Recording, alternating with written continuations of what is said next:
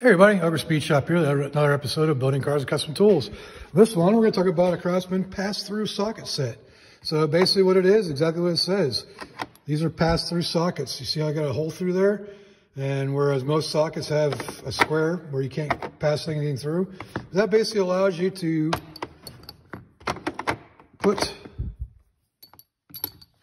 to pass through an item in order to utilize it. This is something I use a lot of, especially with the 5/8 on big block Chevys with headers, because there just isn't much room in there. And this cuts down that amount of room to where you can actually get up in there and tighten down header bolts.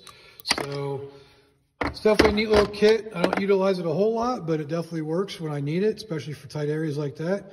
Something you can use for all thread. But yeah, it's just a pass-through socket set, and that's my tool for the day. Thanks for watching.